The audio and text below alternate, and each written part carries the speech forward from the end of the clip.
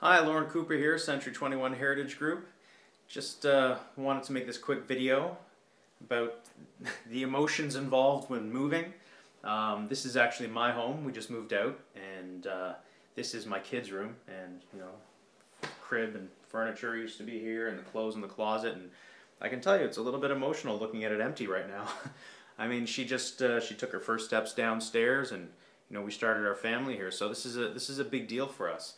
And people get emotionally attached, as I'm sure you feel, with your home. You raise your family there, you spend time there, you have a lot of memories, and it's very important to maintain and treasure that and treat that with respect, I think, especially in the selling process. When you're buying a new home or you're selling your current one, it's important to deal with somebody that really understands where you're coming from and treats that with respect. So if you're looking for some help through the process, I'm happy to help. I definitely know what that's all about. I'm going through it myself. And yeah, I'm here for you. So just give me a shout, give me a call or an email, and I'd be happy to help you out. Have a great day.